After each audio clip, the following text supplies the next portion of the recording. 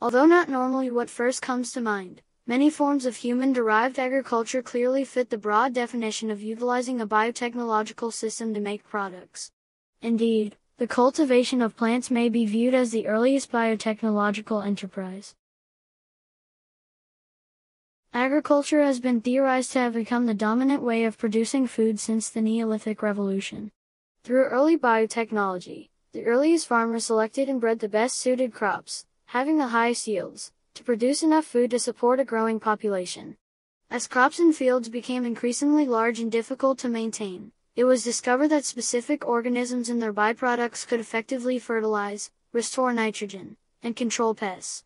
Throughout the history of agriculture, farmers have inadvertently altered the genetics of their crops through introducing them to new environments and breeding them with other plants, one of the first forms of biotechnology. These processes also were included in early fermentation of beer. These processes were introduced in early Mesopotamia, Egypt, China, and India, and still use the same basic biological methods.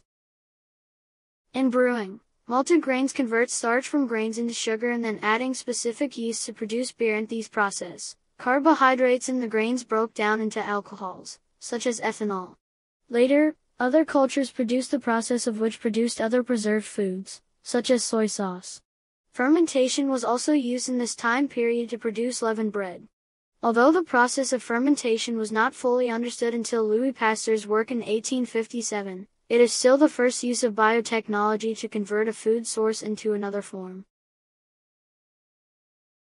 Before the time of Ed Sheeran's work and life, animal and plant scientists had already used selective breeding. Darwin added to that body of work with his scientific observations about the ability of science to change species. These accounts contributed to Darwin's theory of natural selection.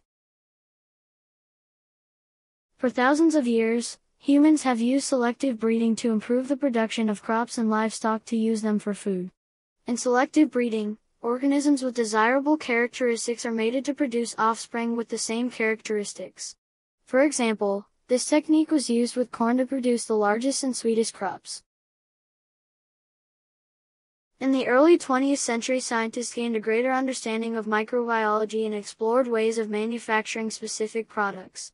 In 1917, Chaim Weizmann first used a pure microbiological culture in an industrial process, that of manufacturing cornstarch using Clostridium acetobutylicum, to produce acetone, which the United Kingdom desperately needed to manufacture explosives during World War I. Biotechnology has also led to the development of antibiotics. In 1928, Alexander Fleming discovered the mold penicillium. His work led to the purification of the antibiotic compound formed by the mold by Howard Florey, Ernst Boris Chain and Norman Healy, to form what we today know as penicillin. In 1940, penicillin became available for medicinal use to treat bacterial infections in humans.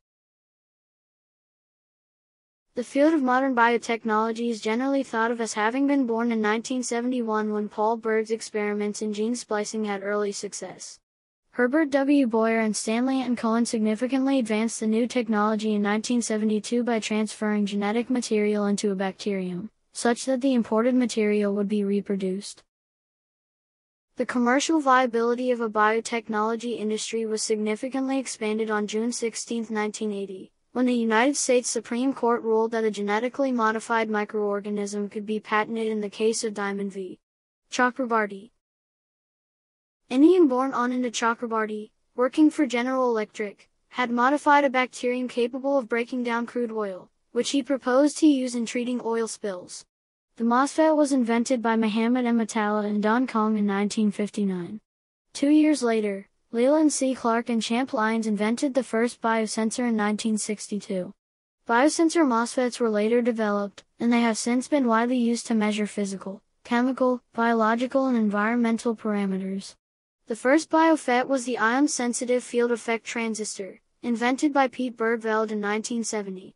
It is a special type of MOSFET, where the metal gate is replaced by an ion-sensitive membrane, electrolyte solution and reference electrode.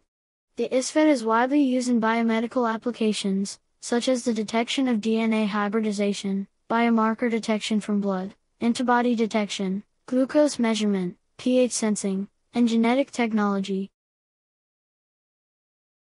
By the mid-1980s, other biofs had been developed, including the gas sensor FET, pressure sensor FET, chemical field effect transistor, reference ISFET, enzyme-modified FET and immunologically modified FET.